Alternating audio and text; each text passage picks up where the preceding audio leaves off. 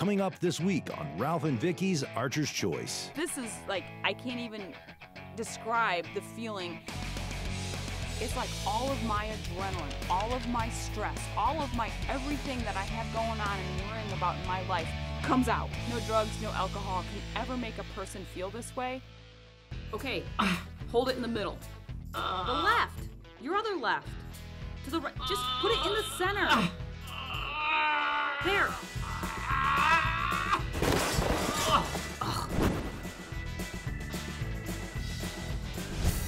Welcome to this week's Archer's Choice. And this week, we are still back in the backyard of the Bucks.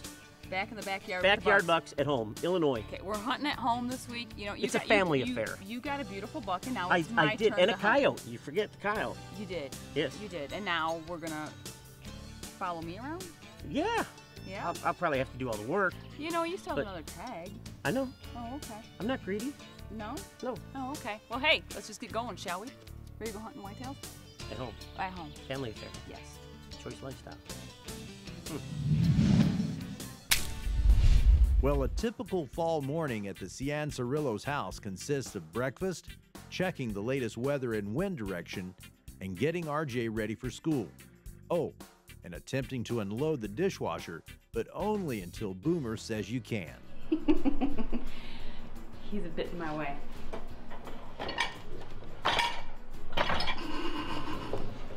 I think you have to move.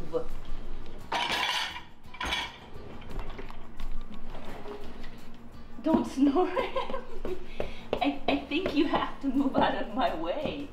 Yeah, you gotta move out of my way. Come on, watch out. Don't snore at me. Come on, move. I'm trying to do the dishes. Could you move? Move. Come on, move. Come on, move. Come on. I got dishes to do. It's gonna push you. I need you to move your big booty. You need to move for me. Come on, move. Let's go. I'm at home. It's time to be mom. RJ needs to get to school. He needs to get to the bus. Well, it's time to head into the office and figure out where we're gonna hunt, how it's gonna go on, and you know what? Ralph is in there on point trying to tell us all where we're going and how it's gonna happen. Okay, I gotta admit, I'm probably the one that is the driving force of waking up every morning, you know, getting out there and scouting and doing all the things. I do admit it. You know what I'm talking about. You get in that mode and you just, I can't do without. It's in my DNA. We're going on to 33. So we have a ground blind. We could walk the corn in. We walk right down that, where the corn's knocked down by the road. There's that little patch right down into the waterway. Well, do you think it'd be safer to go? I think it'd be safer, because no matter what, because we're so close to the corner here. Just come down along the corn in the hedgerow. They ain't gonna see us with this wind, especially. I picked where we're going. You're gonna pick which way we're gonna go in. Ground blind. Ground blind, 33, and everyone said 33. Everyone. So I have time to go in the office for about an hour and try playing catch up still. All right, here's the deal. If you go in the office, it's gonna be longer than that. And then all of a sudden you're gonna, do you have all your equipment ready? Yeah, my quiver, I just gotta throw my quiver on my bow. In my backpack I have to find, it's probably in the cave. Is your bow out of your case and everything? No. Oh. So here's the deal. You're gonna go in the office for an hour, then you're gonna go into the cave, get everything ready, and it's gonna be 3:45. That's not gonna be 4:45. Not 4:45. 4:45. It will be 4:45. I'm going to go and make sure I have my Illinois deer tag. I have to make sure I have my hunting license. I got it for turkey season. I just need to go and find it. That's all. Yeah, it's sort of an important thing to have. Okay, fine. I'll go get my stuff ready together now. You wonder why I don't have hair? It's because I yank it out on every conversation. But I'm good with it. Well, we just got up here on the farm, our northwest farm, and the wind's supposed to die down here in a little bit. It's chilly, and we're not complaining. We wait for this weather. We look like the Michelin guy's gonna climb up in our stands, but the bottom line here is this is what we've been waiting for. The deer, the bigger bucks are getting on their feet, point in hand, Yeah, we're gonna tag something. We can't wait for this time of year. We're getting to be wimps, I'm telling you. It's beautiful. We're sitting on a cut cornfield with a grove of pines. The pines run north and south. We've got very active scrapes. So we're set up here on the downwind side of the scrapes, hoping that when they come out, they're gonna hit those scrapes and continue going north or going east.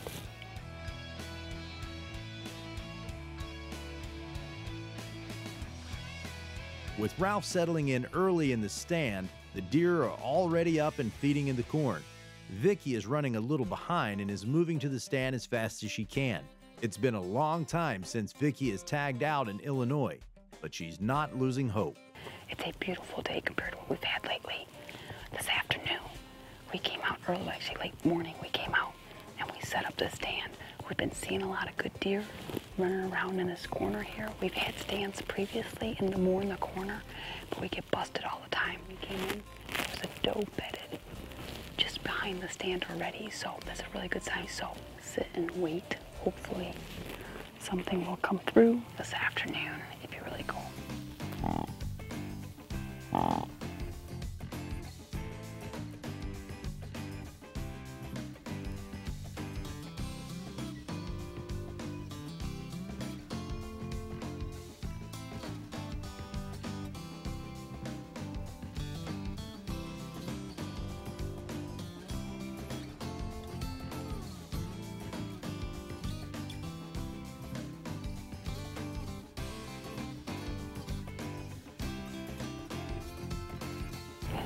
It was a really cool sit.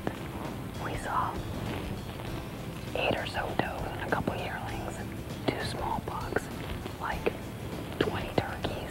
They were all flying up to roost.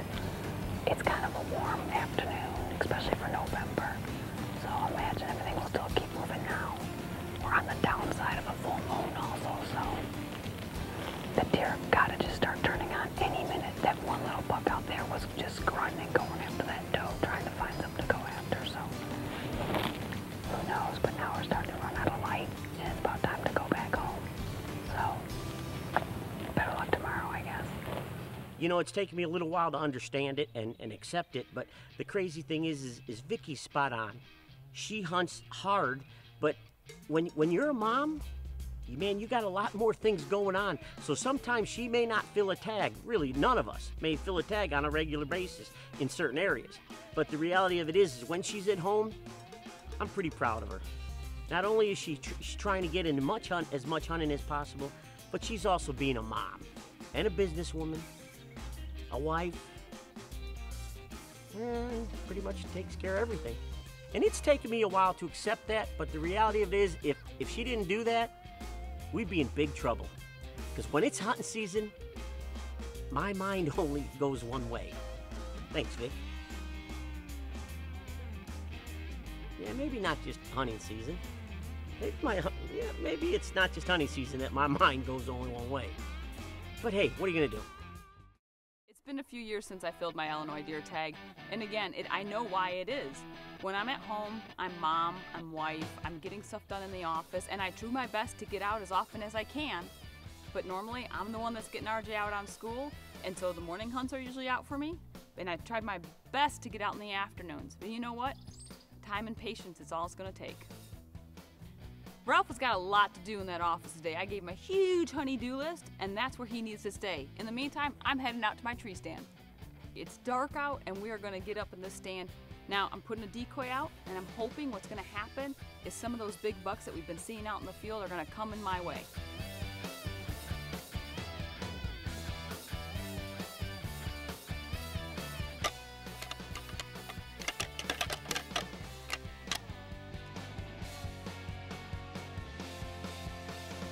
All of a sudden, out of nowhere, this buck shows up.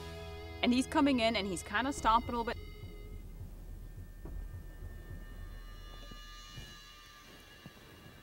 And he's checking out the decoy, and he can't quite figure out what's going on with him. He's like, hey, you should be moving. Well, he was checking things out. He was actually downwind of us, which means that, you know, my spray, everything else I was doing with my HS stuff is working really good.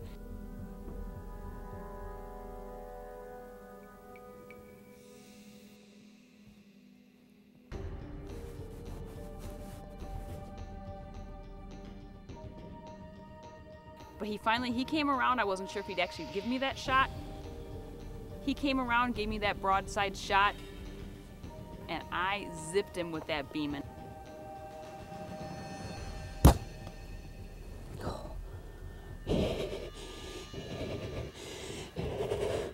He didn't go but, I don't know, 70 yards straight across the field and piled up. It's starting to rain. I think he just crashed.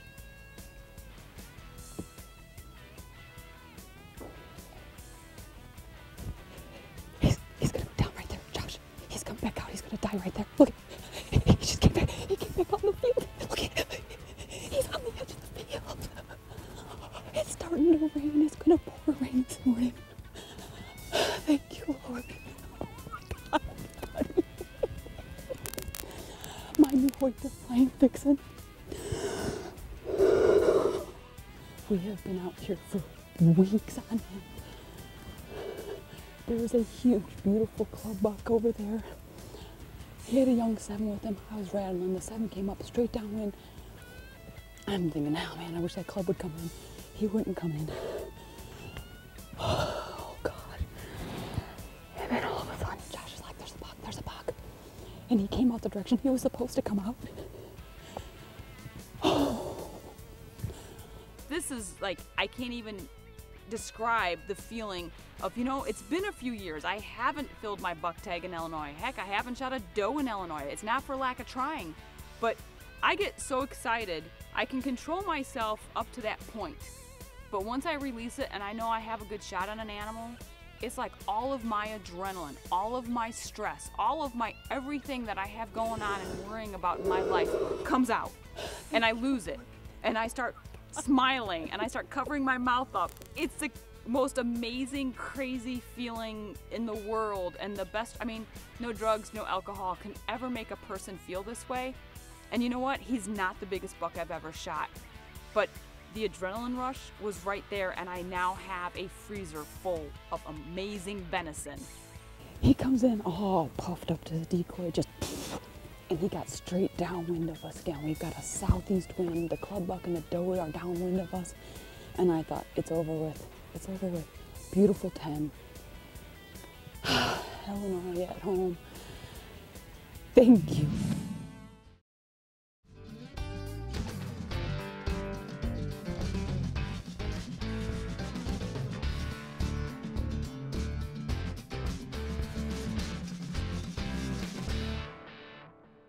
Got the text from Vicki. Vicki shot a nice 10 on our own property here, which is awesome. She's had a streak of bad luck here in Illinois. It's kicked her butt for many years, and finally, I'm telling you, she is on cloud 99 plus.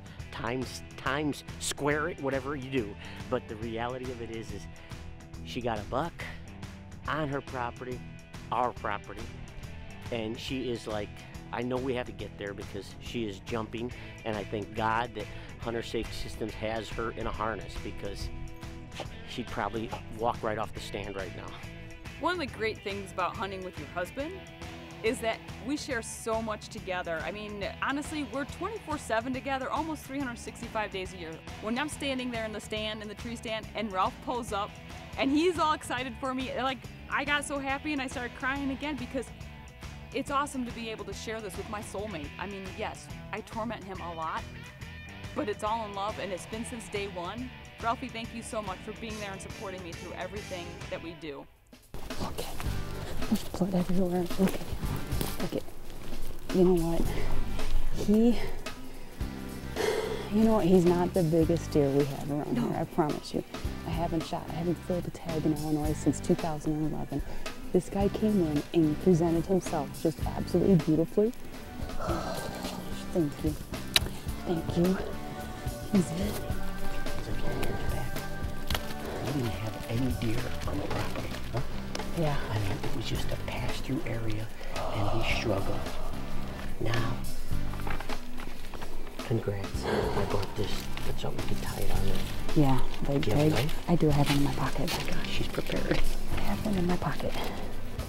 And did you know that in 2011, I think my little Facebook thing said, RJ shot a buck and a doe on this day 4 years ago. with a shotgun. I will stand across the field. Yeah, yeah. Isn't that cool?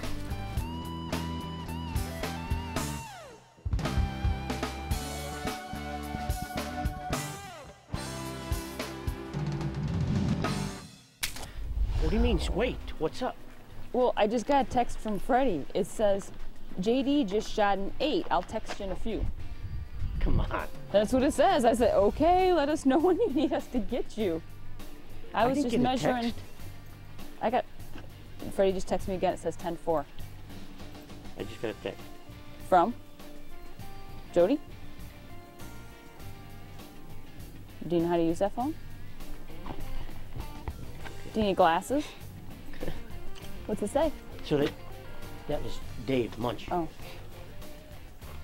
So Jody just shot one too? Yeah, he shot an 8. You know, when you have an advantage like this, and I say an advantage, you're able to get somewhere at a higher vantage point and glass.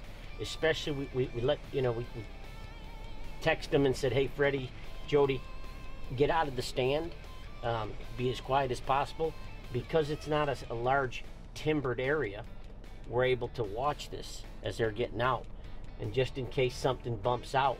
What are you breathing so heavy for? Walking that chisel plow field ain't easy, brother. You freaking It's guys. harder doing it in the dark. We're just about. Are you like above elevation here or something? Come on. We must be at like 10,000 feet here or something, Yeah, I aren't don't we? think so. Are we in Colorado? Let's I don't know go. if I can get in this I thing. got stuff to do. I can't sit here all freaking day. You're a good guide.